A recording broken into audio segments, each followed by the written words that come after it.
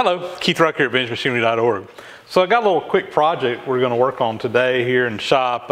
What I've got here, these are some holders that go on a wood lathe out at the Georgia Museum of Agriculture. This is in their steam-powered woodworking shop.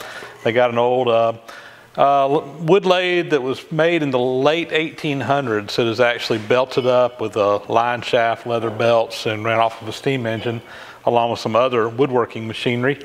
And when this machine was restored and put into use, probably about 20-something years ago, 25 years ago, they had the headstock, the tailstock. They made the carriage or the bed for it, which is how that particular lathe was designed to be made. But they didn't have the rest. And then doing wood turning, of course, you use a rest kind of like this to run your tools back and forth on. They didn't have that. Well, they found a suitable rest, but they didn't have the brackets to hold them. And they actually made these. Gentleman, I've never met the man. He was gone from the museum before I ever started out there. But he made these out of steel. And they actually are very close to what the originals would have looked like. But the only problem with them is that when he made them, they're just a little bit too tall. So when you put this tool rest in here on that lathe and take it all the way down as low as it'll go, it's really about a ½ inch above center, which is not good. And this is something that I've actually been wanting to get fixed for a long time. And some guys were complaining about it the other day. So I said, just take them off, bring them up here, we'll get them fixed. So here's what we're gonna do. We're gonna just basically mill off about a ½ inch of material off the top, shorten these blocks here.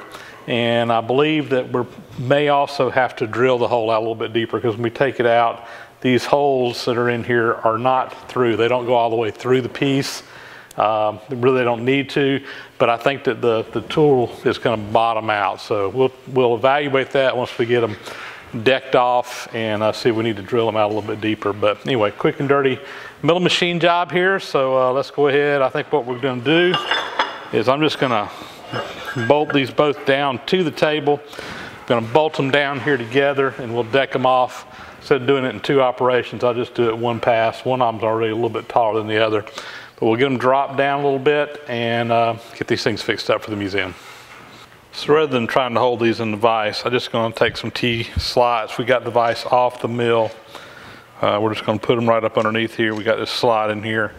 And this is a hold down. We're just going to take a bolt, drop down through here, and we'll do 2 of them on here, on each one of them. And these don't have to be lined up or trammed in or anything, square, it really doesn't matter. We're just decking the top off. So tighten those up and we'll do the same thing on the other side.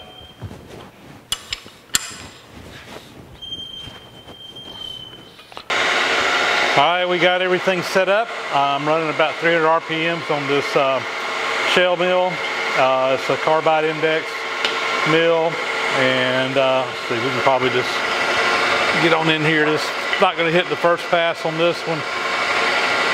Right now, I think I've got it where it's just going to barely touch this other one. I just want to have a good starting point.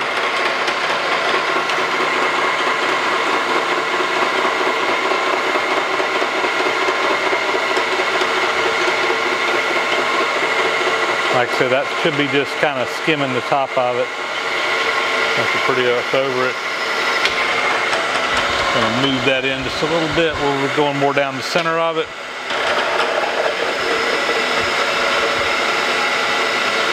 All right, I'm going to try to take a 100,000th pass on it, see what it sounds like. May have to back off a little bit. We'll just see what happens here. Let's see what happens. Yeah, it's a little bit much. We got a little leverage thing going on here. So I'm going to back off to a 50,000th pass. And try that.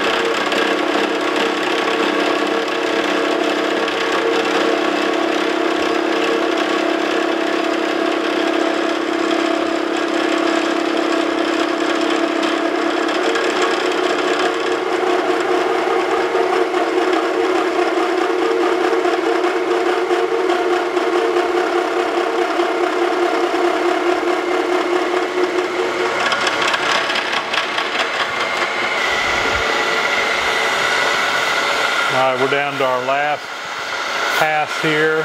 This should take off roughly ½ inch. Haven't been too critical on the depth. It's just getting clearance more than anything else.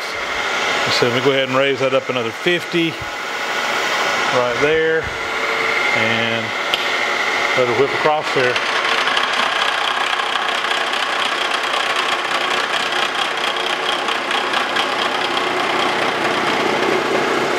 Sounds pretty good right there. You got a full cut.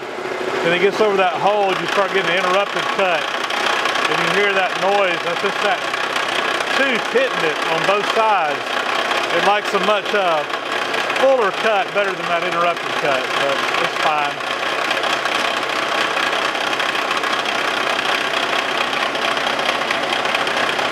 Now we're getting back into a full cut right there. You hear it get quiet. It likes that much better. We'll go all the way across.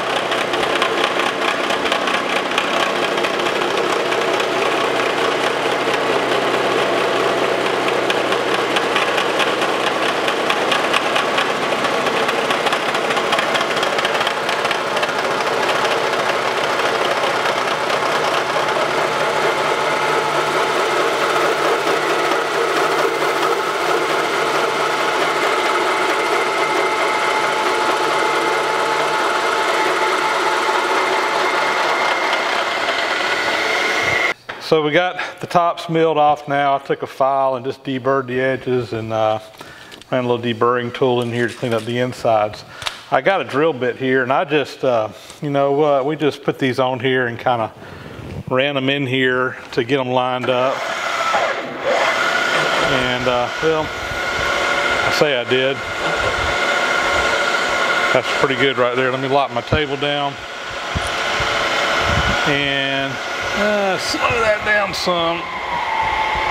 We need to drill these out a little bit deeper. Put a little lube in here. So let's see where we can get them to go.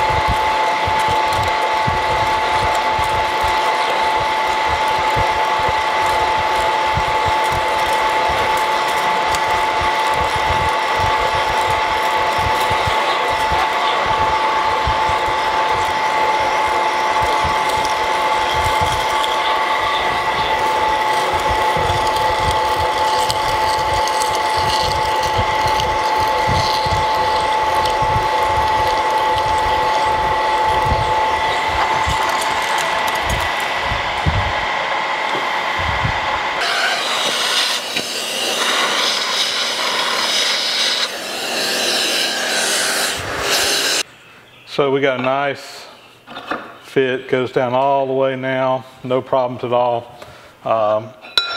Need to come over here and drill this other one out. I'll do that off camera, but same process that we got going on here. Well, here you go, guys, all finished up, milled down, drilled back out. We got nice adjustment in these now. We can get these set to the height that we want to use them, and everything should be good to go. So I'll get these back out at the museum. They can get them back on the old wood lathe, and they should be ready to go. That'll be a wrap. Thanks for watching.